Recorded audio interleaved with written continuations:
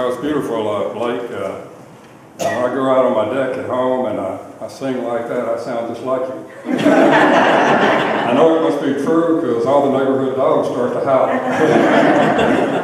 Oh, it's beautiful. It's great to be here. Hope y'all can hear me. I don't know if this mic is picking me up or not. I've got kind of a soft voice, and sometimes it gets softer as I go along. But it's great to be here. Beautiful church. What a spirit it is here in this church. You can feel it in every corner of the sanctuary here. And when we were pulling up, it was just, it was like it was when I came up here the other day to take pictures. It's like coming home when you arrive here. I came up Tuesday. I came up, Judy was not with me, and Judy usually works GPS for me and keeps me straight generally. And she wasn't with me. I had a new phone, didn't have GPS on it, and I said, well, I've roamed all over Mississippi and all over DeSoto County all my life, and we were back when I was younger. And I said, I can find my way, and I know a shortcut. Oh, it's dangerous when you know a shortcut. So I took my shortcut on the way to Hernando to meet with Robert Long to do the interview for DeSoto Times, and I wound around, and I finally figured out I was lost. And so I stopped, and I saw some fellows there at a little country store, and I pulled up, and they looked at me, and they said, "You're going where? And why are you here?" And so they finally got me back on some back trails, and I got to Hernando a little late, but I had a great interview and a great lunch, and went to the museum and toured that, met a lot of nice people, and then Robert gave me directions to get out here, and I assured him that I would not get lost again. Of course I did. I took a wrong turn, but I stopped at a house and met a nice couple, and we talked about the Lord, so it was probably meant to be. And I got on out here, and just as I got here, the storm was rolling in, and the Lord just put all of these beautiful clouds frame your church and your steeple and everything, and I thanked him for that, and made some pictures, and it was beginning to storm, and I decided I was going to, since I was on Get Well, I knew somewhere up that way was North Point Christian School, and I had been wanting to drop by and see them, and it was running kind of late, but I headed that way, and it got a little stormy, and of course I got lost again. And I began to feel, I got lost a couple of times. I began to feel a little bit like Jonah, and I wondered if the whale was going to show up and swallow me and take me to North Point. But I got there in plenty of time, and probably at the perfect time, and God is always on time with what He provides for you. And I got there and walked in, there was nobody but the headmaster. That's who I came to see, and I sat down and had a long talk with him, and we hope they're going to maybe pick up our books and teach them in some English classes, like so many middle schools and high schools are, and one college down in ICC in Fulton that's now, I know it's required reading in English classes. I know 3 different instructors who are using the first book, and but I was thinking about those storms when I was up here, and I've been in a lot of storms in my life. And sometimes, many times, God saved me from certain death. And but there were times where, I kind of had Him off at arm's length. And when the storms came, I wondered where He was. Where was He? Where was He? Where was He? He was right where I left Him. He wasn't lost. I was. And so this is kind of our story about that. I was thinking about kind of a title for this talk, and just as I was thinking that, I got an email from some people at Northeast College.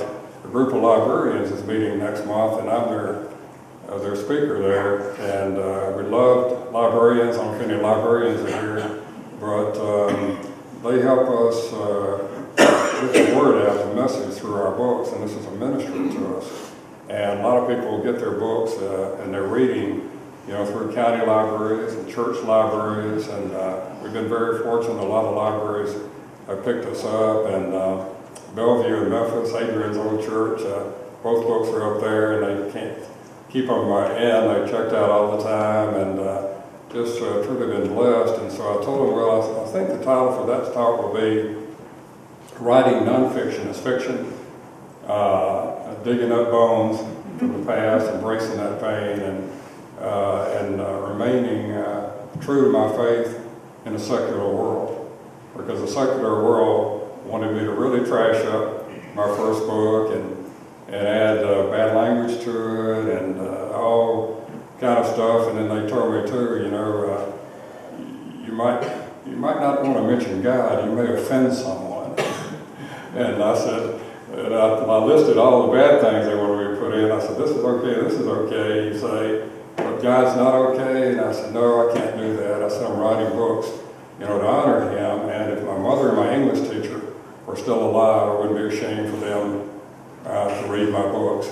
And consequently, there's a real hunger for books that don't pummel you with all that stuff. And everybody thinks they have to put in their books. And people really like the books, and word of mouth has carried us. But there are so many memories up here in Hernando, and so I thought, well, I'll title this talk maybe From Hernando to Hollywood, Lost in the Storm, Desperately Seeking the Lighthouse. Right. And I was telling Judy about some things that happened up here when I was very young. We've only been married almost 5 years. We were friends in high school, and our first wife, Susan, who's passed away, was great friends with Judy, and Susan and I were in her wedding in 1970, and her husband, Jerry, passed away, and the Lord led us back together. So I tell everybody, I was actually best man in her wedding. So I tell everybody, I've been in both of Judy's weddings. I was best man and bestest man. So the Lord has been so good to us. And, but I showed her some of the historic sites here in my history, just as I did Jim Clemente when he came from Criminal Minds here with me, and we stopped and interviewed in DeSoto County, and they spent some time with us. And he wanted to see all the places that were in A Ghostly Shade of Pale, you know, written as fiction, but in real life. And so I showed Judy Horn Lake exit. That's where in 1973, two contract killers from the Dixie Mafia lured me out to kill me. And I told her it looked quite different then. There was nothing there then except an abandoned Gulf service station. And of course over at Bahia and that area, I had midnight meetings with former Klansmen, who had information to give us, and then around South Haven, meeting with members of organized crime who felt that other members of organized crime had wronged them, and they wanted to tell me stuff, and that's where you got your information. You know, you didn't get the information you needed on Main Street. You needed the support of Main Street, but you didn't find it there. You found it in the dark underbelly of the world. And then, of course, over at Walls, that's where we hit that big nightclub, part of the syndicate. And there was Dixie Mafia there was some regular Mafia, there was even some of the old crowd from McNairy County, Tennessee, the Walking Tall days, had come down. It was quite an eclectic gathering of professional criminals. And so we hit them, and we didn't tell anybody we were coming that night, and because they had a lot of political protection that they had paid for.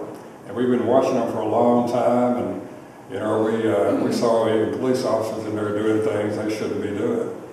You know, and so we kind of came in under the cover of darkness and surprised everybody, and it was quite a night, and we took a lot of people to the Hernando jail, and that's what they retaliated against me for. They got really, really upset about that, and my informant had told me that they were meeting, all the factions were meeting to pool their money and decide who they would hire to come be killed. And I said, oh, they're not going to do that.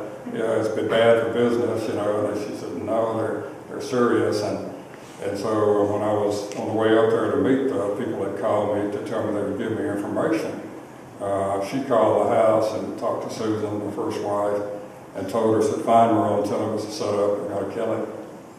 And so we got there, and it was a bad day, big standoff, and later we tell you all, we found out they made a call too, and they said after we killed Merle, they told Gerald Chatham, we're going to kill you. He was DA then. And so Gerald started carrying a gun, and that scared all of us worse than the bad guys. I thought Gerald walking around with a gun he didn't know how to use. And so a lot of memories up here. you know, that was just a year. I'd only been out of Ole Miss then about a year or so. And and I joined that first war on drugs that Nixon had declared, and just a year earlier from all that happening, I was working solo undercover down in South Mississippi, and I was surprised by some heroin dealers, and they decided they were just going to kill me and take the money that they knew I had and not sell their drugs to me. And so we were out in this house at midnight. Looked like every scene of every bad B-horror movie you've ever seen. You expected Freddie to jump out with his chainsaw, you know, any minute, and it was a bad situation. And they held me hostage with their guns on me and debating where to dump my body or they'd kill me. And I watched them there at midnight, swamp, you know, the moss hanging out of the trees, you know, the owls hooting in the distance, and you know, the whole setting. And the main one across from me took out Gillette razor blades and bit them in two and began to chew them. If y'all remember those, how easy it was just to cut off the end of your finger with one of those, and he ate them and he swallowed them, and then grinned at me, and blood ran out of his mouth and on his throat, and then they began to swallow huge flames of fire, and there was some seriously disturbed people, and a lot of prayers went up that night. I wasn't a big prayer person. I was a very nominal Christian. You know, I was probably engaged in the full works-based salvation mode, thinking I could be as good as I could be, and it all worked out in the end. You know, of course that's not true, but that's kind of what I was working on then, and I didn't understand that personal relationship with Jesus, even though I'd been raised in the church.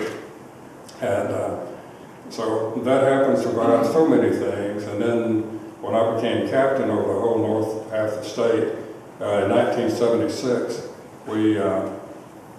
my men had done a heroin deal. They bought some heroin from dealers in Columbus, and we were going to do a great big deal and do a buy-bust, we call it, where we were doing the deal, showed them the money, but then we arrested them because we couldn't let that amount of money walk away. We wanted to do a big deal and draw out their backers. And so we had that set up, and I was in my office in Tupelo, and I was running down to my car. I'm always running late as usual. Jumped in my car and cranked up, put my hand on a gear shift, ready to roll down to Starkville to meet the agents to set up the final parameters of the deal and how close we would stick to them and that kind of thing. And just as I put my hand on the gear shift, the Holy Spirit just filled up the car. I had never experienced anything like that, and it terrified me. I didn't know what was happening. It was all around me. It was all through me. And it spoke to me and said, go back and get the bulletproof vest. And it just subsided and gone out of the car. And I was kind of frightened. And I said, well, what is that? I said, I'm losing my mind. I said, we don't have any, I don't know where that came from. Because I was walking closer with God then, and I said, well, we don't have any reason to believe it's going to be more dangerous than usual. And the agents didn't like to wear the vest anyway. They were bulky and hard to conceal, even though this was in November. And they would only, in those days, all we had would stop up to a 38 caliber handgun. We didn't have any armor in the vest, and that's about all it would handle. So I said, I'm losing my mind. I don't know where that came from. Put my hand back on the gear shift. Again, the Spirit came right back in the car, wrapped all around me, all through me, and it wasn't optional this time. Go back and get the vest. And I said, okay. I did, went back and got the vest, drove to Starkville thinking about what had just happened. I got there, I met with the agents, set the parameters of the deal, and decided, I said, please, I want you to wear these vests to humor me. And I said, oh, we don't want to wear those vests. They're bulky, we don't want to wear them, we don't need them. And I said, no, humor me, don't ask me why. Just to wear the vest. I said, to keep the deal in town in Columbus, so we'll have buildings and things to hide behind so we can stay close to you and listen on the body mics that they were transmitting on. If something goes wrong, oh, that's going to be fine. We got over there, they let the deal get away from them. It got out of downtown, out in the country, so we couldn't stay really close to them. And because I knew what had happened, I was getting really anxious. And they went out on this road south of town and up on this, the road was like a high levee, like this, and deep depressions on either side. And up here was a big, tall railroad trestle. And right in front of it was a clump of pine trees. What we didn't know, they had a sniper sitting right there behind the pine trees with a high-powered rifle guarding the deal. Because there was so much money and so much drugs, the product and them involved. They were flooding, they were trying to create a market of addicts, flooding Mississippi State and then MSCW, now MUW, with high-grade heroin to addict people. And then they cut the quality on it and sell 2 or 3 times as much. So they had a lot of product there that day. And we were listening on the body mics, and they were cutting in and out. And we heard some talk, and then we heard ta-ta-ta-ta-ta. And I looked at the chief of intelligence in the car with me, and I said, Claude, was a gunfire. And then the other agents on the other side of the agents doing the deal said, Merle, they're under fire. They're taking fire.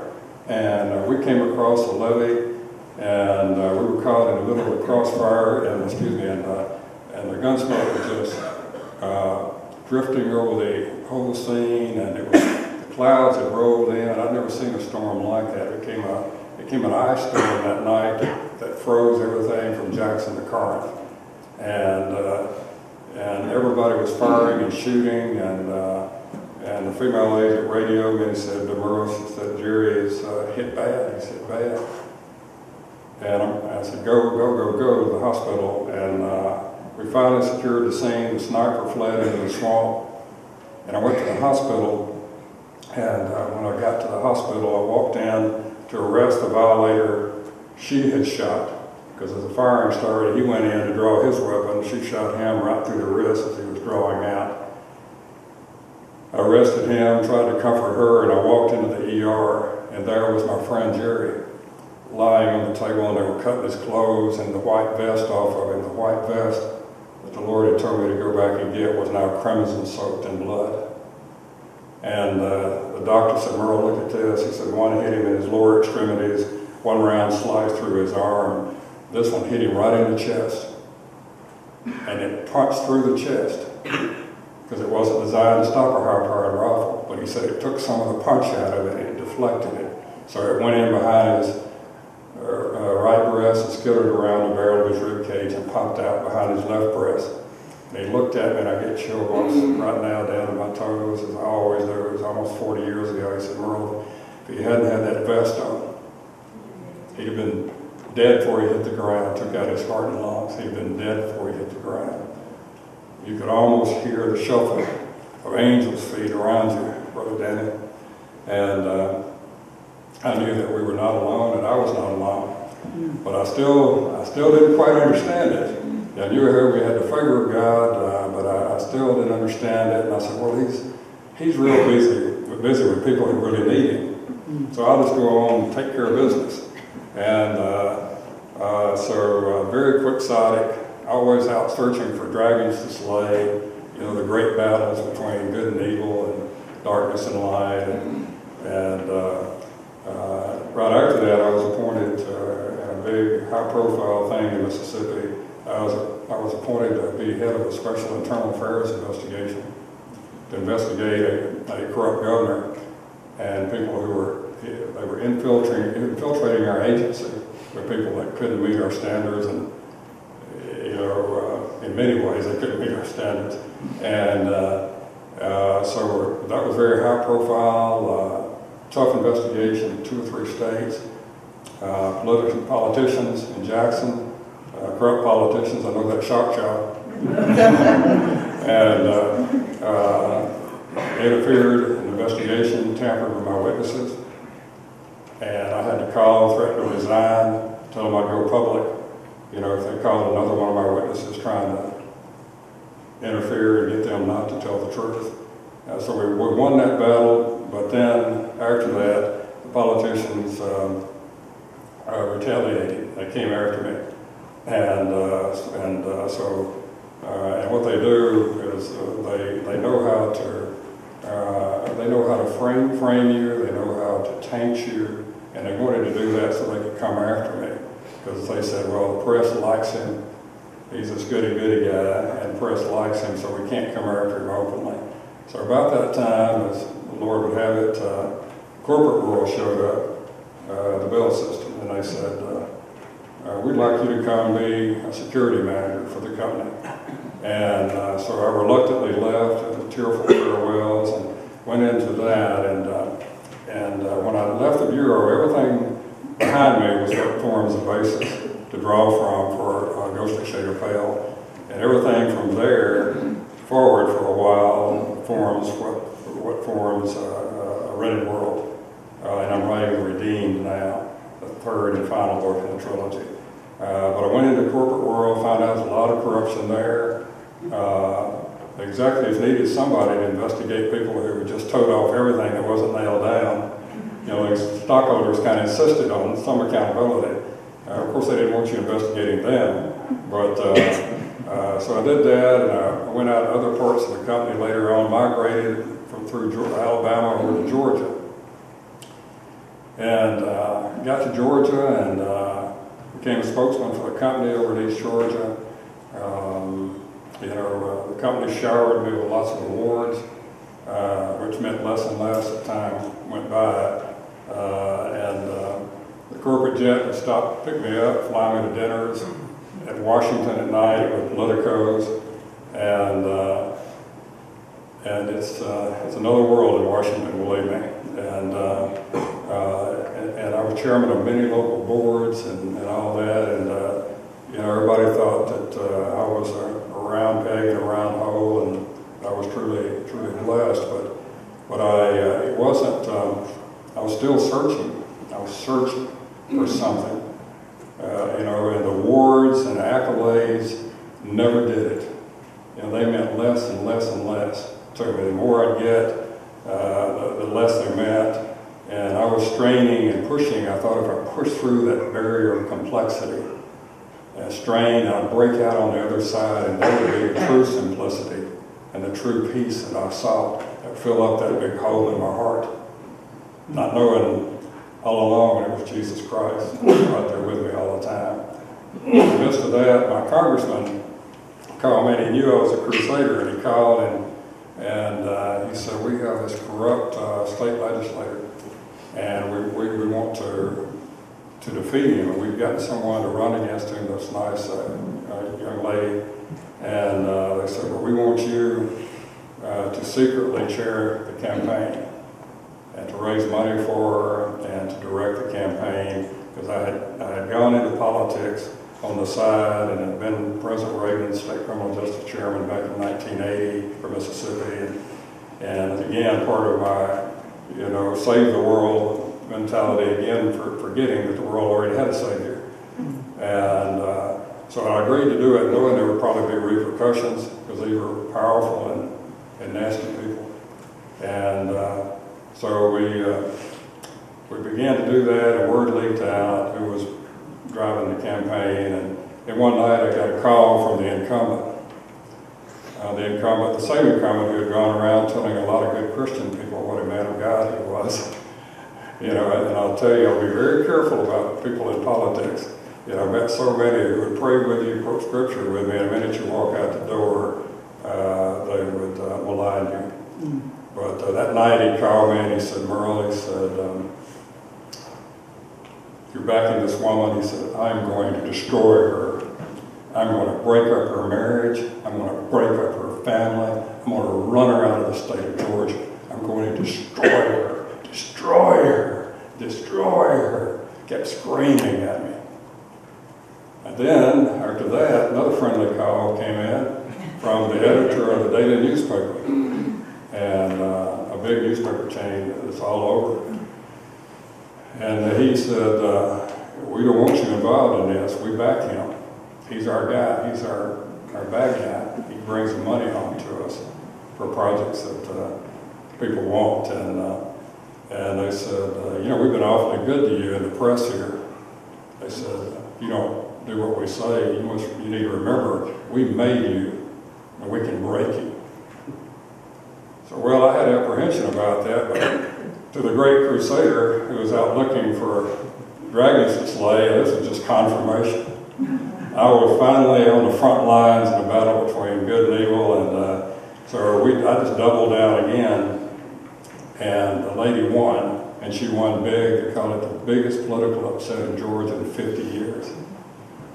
And everything was fine momentarily until the powers that be in the political world called my superiors in Atlanta, and they wanted my head on a platter.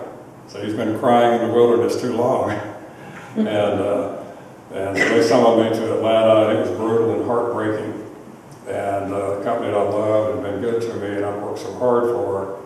They called me and they said, "Who do you think you are? Who do you think you are on these little crusades? They mean nothing. They mean nothing. There's only the here and now." And they said, "You're going to go back home, and you're never going to have another thought again. You're never going to publicly challenge any person of power again. You're going to go back and make money for us like you always have." And that broke my heart, and I couldn't live with that, and I demanded an early retirement and a buyout, and they were shocked that I didn't just capitulate. And there were people calling around. There was a lot of repercussions from all of that. And then my congressman came back and who had asked me to do all of that with the race. And he said, the new Bush administration is coming in. He said, "I'm going to nominate you to be U.S. Marshal." And the U.S. Senator in Georgia who would have had the final say on that was a friend of mine. But he died suddenly of an aneurysm at 62. And it fell into fighting amongst all the congressmen. And a lot of them weren't too keen on having a guy as U.S. Marshal who had just gone after another incumbent. For after all, they were incumbents, and how did they know I wouldn't come after them, especially if I was U.S. Marshal?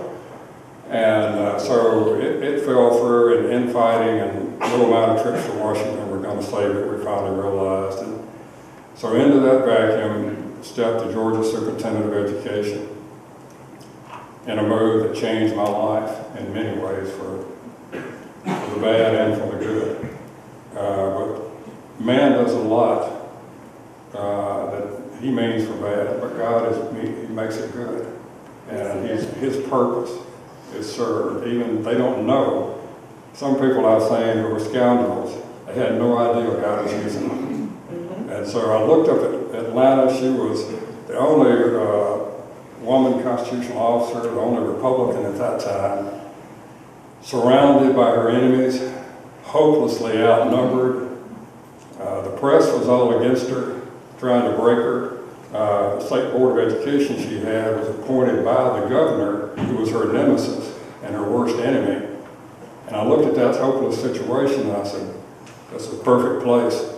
We're going to have the one great final battle, good and evil, and so I should have stayed home with my wife and just taken some time with her. She'd been very sick. She'd been a diabetic since she was 11, and complications were catching up with her, and I've been her caregiver for decades. But she said, "Well, I'll go if you want to go," and so we packed up and got a condominium in Atlanta on Peachtree. Of course, everything in Atlanta is named Peachtree. And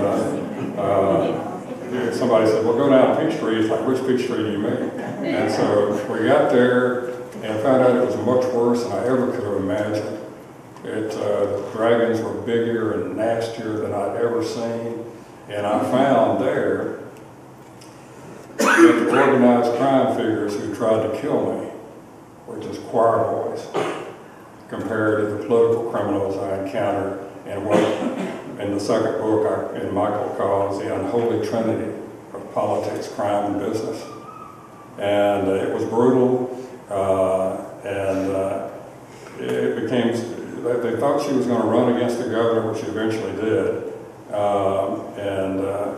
but it was a battle every month with the state board, and we had leaks everywhere. And I was having my old friends at Bell sweep our offices for wiretaps constantly.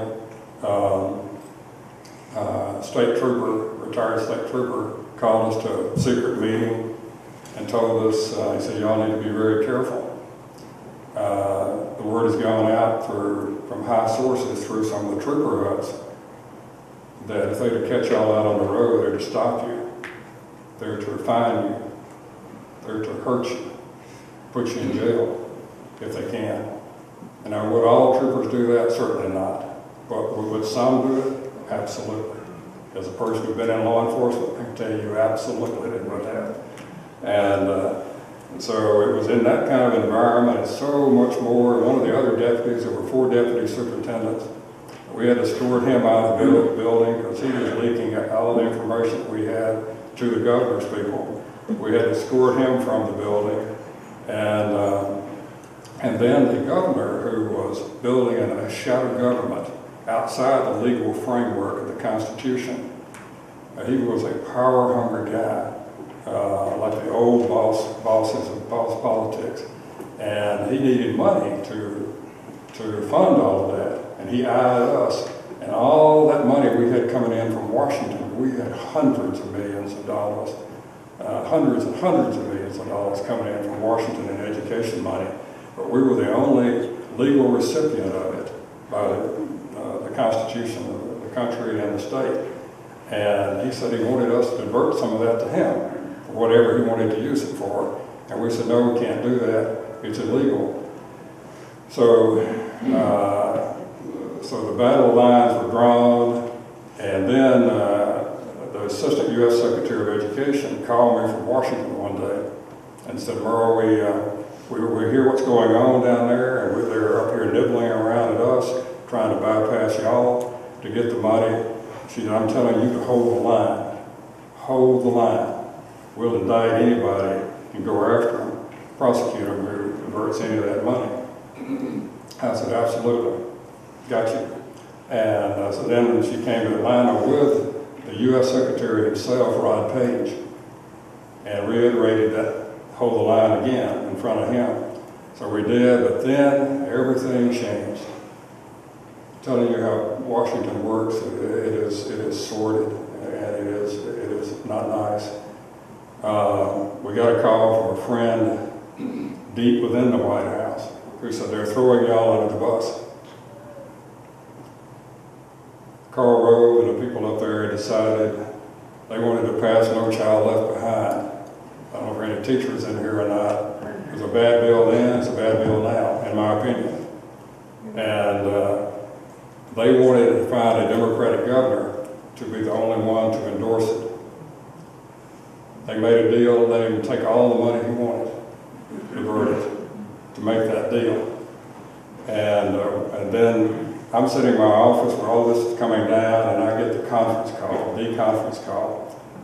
We've had a Freedom of Information request out now, trying to draw more information out from behind the scenes about this. And they told me, Mr. Temple, the conference call is waiting. I said, what conference call? I didn't know there was one. And all these power brokers, from all over Washington, were on that conference call, and they had called to tell me how it really was. They said the Assistant Secretary and the U.S. Secretary are no longer available to you, and we're going to let the governor and them steal all they want to. And to make it easier on them to steal it, we're no longer going to send those hundreds and hundreds of millions of dollars to y'all. We're going to send it to the state board that he appoints and he controls, which had no means to receive or disperse money. I'm telling you all this to tell you, that it is so dangerous when you go into a war like that and you don't have the anchor and the shield of Jesus Christ. You can lose yourself because it's such a darkness, and all that's necessary to lose yourself in the world, which we talk about in these books, is to be turned around once, with your eyes shut, and you can just lose yourself and lose your soul. And so I didn't have that anchor, and so all of that war came over us, and all the people surrounding us, and The superintendent's car was sabotaged in the parking lot. Lug nuts were loosened on her wheel where her wheel would fall off. I mean, it's just like a movie, except it was real. And so we began, when we saw what was happening, to try to spend the money before they could get to it, to divert it, to do all kind of things. And so in the midst of that, the superintendent issued some contracts. And then she lost her bid in the primary to face the governor. And after we left office, one day the FBI showed up and said they were indicting us. Indicting us because they said some of the money in the contracts that she diverted away from the governor so he couldn't waste it and spend it on political corruption, that it was, some of it had found its way back into her campaign, and so they indicted us. And not to minimize any mistakes we made, because we were out there trying to, we thought we were the good guys. But they never indicted anybody for the diversion of tens and tens of millions of dollars and never tried to recover it even civilly. So we found ourselves in that situation. It was unthinkable. The last of the Boy Scouts had been indicted, everybody was shocked, and it was just a nightmare that wouldn't end. And I looked at it, and then I realized, then, you know, that I had, somewhere back there, I had let go of God's hand. And I couldn't find him then in that storm. And I realized what I had put at risk, because I had been Susan's caregiver, you know, for decades. And she was not well, and I knew she wouldn't probably live much longer. And so the thought of leaving her was overwhelming. And so I looked at the charges they brought against us, and the feds today have like a 98% conviction rate. Virtually no one wins against the feds. They have laws that you don't even know about, can arrest you anytime they want to. It is truly frightening for anybody who loves liberty. And so I told the superintendent, I said, you may not think we did anything wrong. I said, I'm looking at this, and I said, they got the laws, and I said, I'm going to go ahead and plead and try to get out of this and remain here, and you know, so I could stay and take care of Susan the best we can. And she wouldn't plead, and then I had a disagreement with the prosecutors, never liked them, and the lead prosecutor was waiting on an appointment from the president as a federal magistrate, and he was not too happy with me. And so we had a disagreement, and I contacted the superintendent and told her that if she went to trial, that I would tell the truth on the stand about everything that had happened, because after all, by law, I was everybody's witness. And so she then decided, unbeknownst to me, to plead at the last second, and told them about me calling her, and to keep me from testifying in another related trial and telling the truth. They arrested me when I came to court for obstruction of justice, they said, and locked me away in Atlanta Correctional Detention Center, a horrible place that it's just all your worst nightmares come true. They put me in isolation because I was so high profile that they were afraid they would kill me. And locked alone in that tiny little cell. It was a place where when you're a kid, all the goblins and the boogeymen and the monsters you thought were under your bed, they all came out. And but it was there that God broke me. It was there that God took that awful place and he made it holy ground. And I reached out to him, I prayed, you know, like I had never prayed in my life. And then a strange thing happened.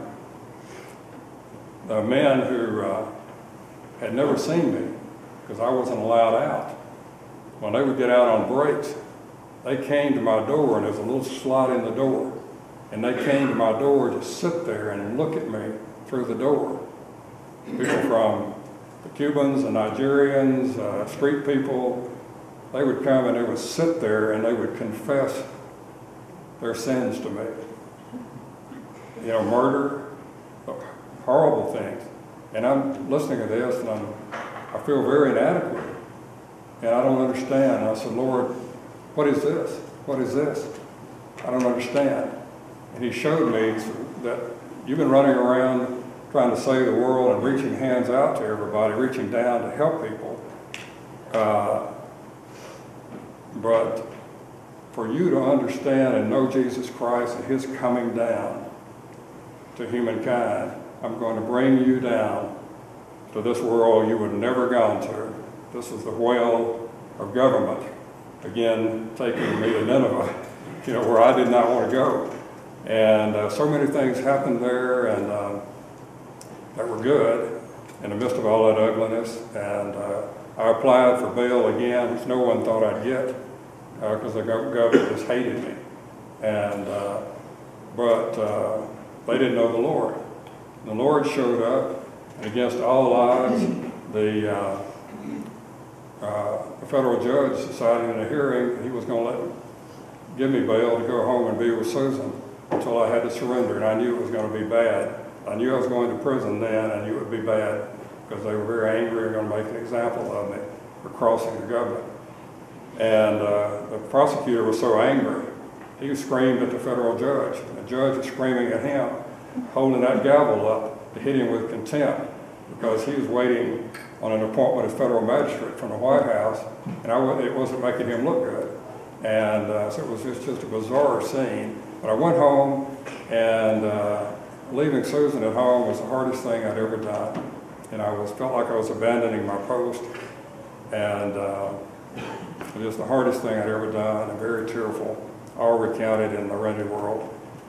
And left her in the care of nurses around the clock. And I went in, and when I got to Edgefield prison camp, everybody was waiting on me. It was a dark December day, and walking up that hill, there were like 500-something men outside to watch me come up because I was a curiosity. They all had seen me in the papers and on TV, and they'd heard the superintendent on TV saying that she was innocent and under my spell or something. And so they decided, inmates and the staff decided they were going to make it very hard on me, and they did. And it was just something your brain couldn't process. This should never be. This is crazy. But I was inside a Bureau prison for over 2,000 nights. And they gave me an 8-year sentence, and I'd never spit on the sidewalk. But they again wanted to make an example out of me. But again, but God was all around, and he began to show me things, and Susan would come to see me. They'd bring her in her wheelchair when they could, and then one day I got a call that she had died early that morning. She was alone and at the house, and they said, that she woke up and she looked up, and her and her mother had been very close, and her mother had died of cancer, but they said she looked up and said, "Mama, is that you?" And then she died. And I can't tell you how devastated I was. And so I asked finally to go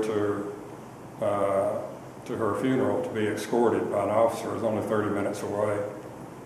And they said, "No, we don't have the staff." And my lawyer said, "Well, we'll pay for an off-duty officer to escort Merle." "No, not going to do that either."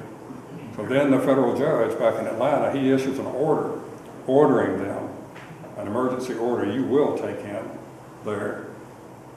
And they appealed it to the federal appeals court to run out the clock on me. Just to go against a sitting federal judge, it's just never done. And it was very personal. But out of that, as crushing as that was, it gave me then standing to go and talk to all the men who were losing wives and brothers and sisters and mamas and daddies. And they were grieving, and I could go up to them and say, "I know how you feel." And they knew I did know how they felt. And so then I could talk to them about God. And so out of the midst of all of that, so many things happened. And then the Lord showed me, that he wanted me to write the books. I committed I'd write these books, these 3 books with his help. And he showed me to start a ministry inside. So I started a ministry, which everybody said, oh, you're just an inmate. What can you do? And I said, well, I'm not alone. You know, one plus God is a majority. And so we began the Prison of the Lord ministry inside and began to get in Christian movies, which everybody said we couldn't do. We started a Christian movie night. And I want to tell y'all, we packed out. We packed out that little chapel. Every week it became the thing that everyone looked forward to. You know, just standing room only, and big, tough men who had never darkened the door of a church. You know, I'd hear them behind me just weeping, and their hearts being softened and open to the approach of the Holy Spirit.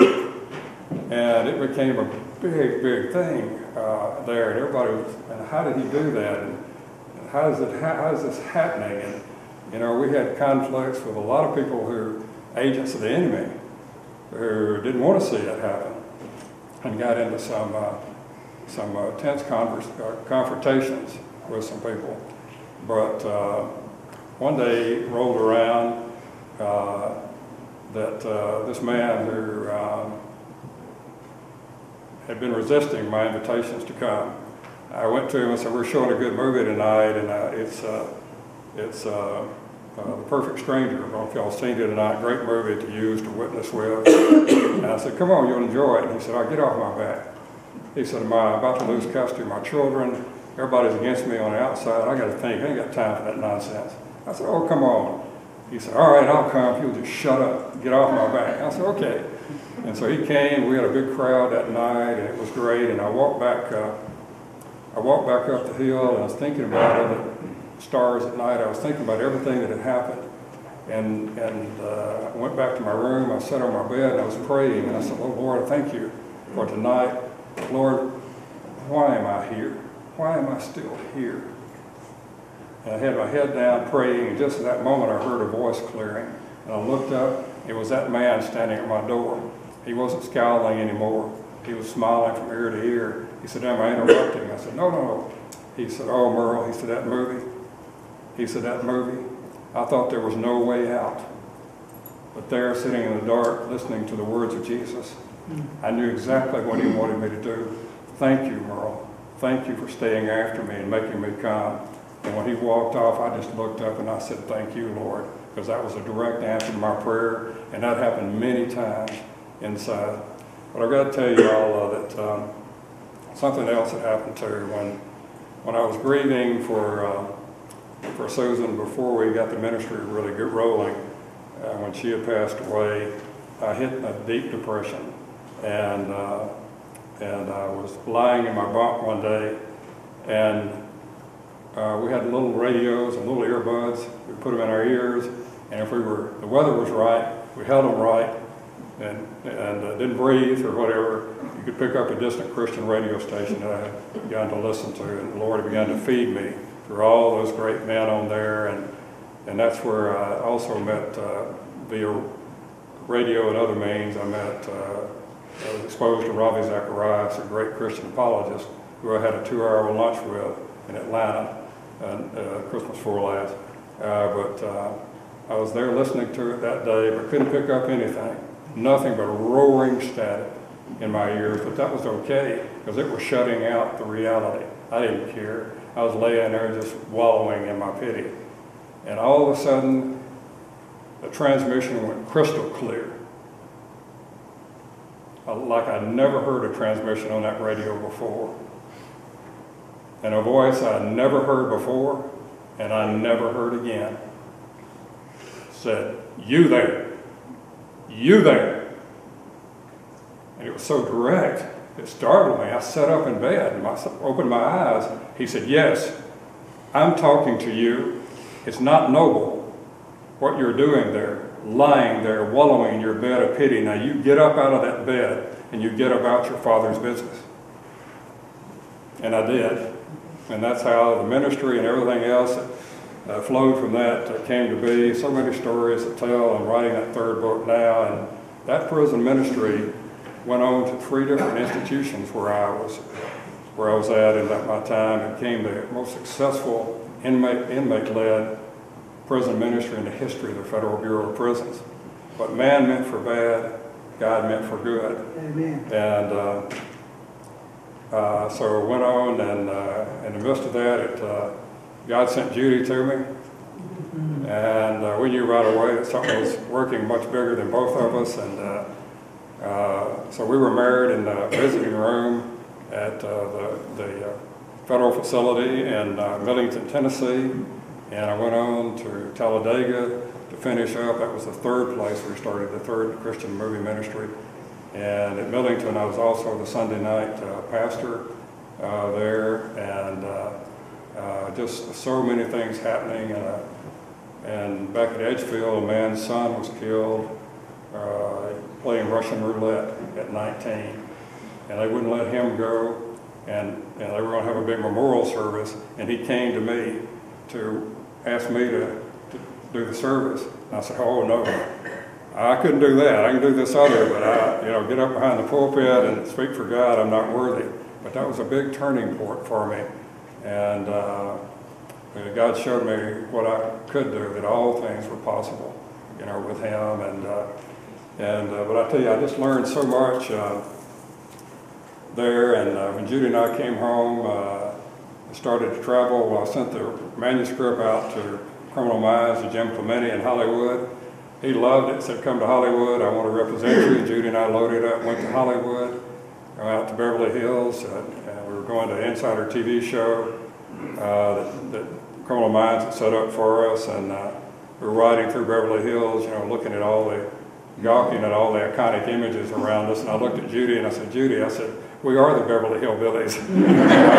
And so much has happened, so many miracles we've seen on the road. When I finish this and have a rest for a while, we may do a book just about all the miracles that we have seen. I mean, true miracles, the cards and letters we get from people, and it's just, God kept showing me inside, I have good things waiting for you.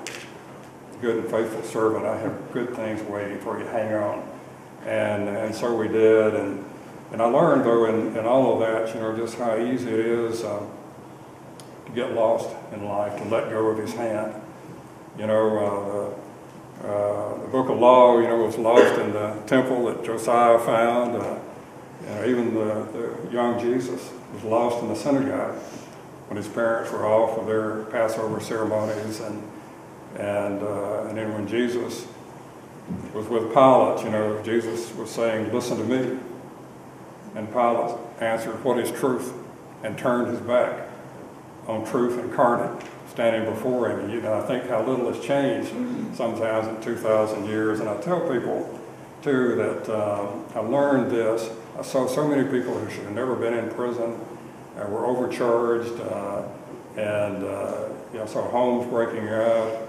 And I tell people, when I hear people being a little harsh sometimes about some of those people, and a little broad brushing with everybody, I tell them, we have a bad habit, of freezing people at who we think they were yesterday, or a year ago, or 5 years ago, or 10 years ago. I said, aren't you glad that God didn't do that before He sent His Son to die for us on the cross? Amen. And sometimes I see eyes open, and people kind of get it, and that's what we're hoping to do. And but I'll tell y'all one quick. I know I'm keeping you late, but when I was in L.A., I was on KKLA. They gave me an hour drive time. It was a God thing. Nobody knew me. They gave me an hour drive time on the largest Christian radio station in America, in L.A. of all places, to give my testimony. And they asked me, what do you say when to people who get really discouraged when they witness and they witness and they witness, but they don't see any results?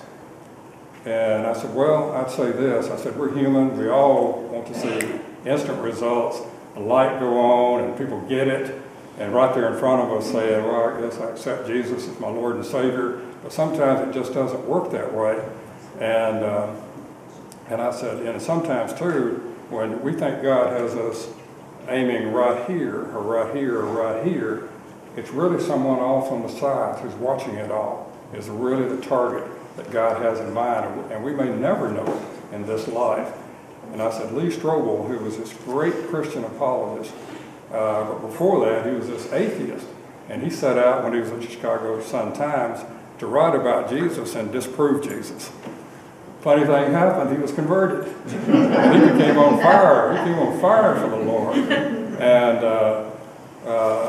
he'd been witnessing to this atheist editor, and who'd been rebuking him. Get out of here with that stuff. Get out of here with that stuff.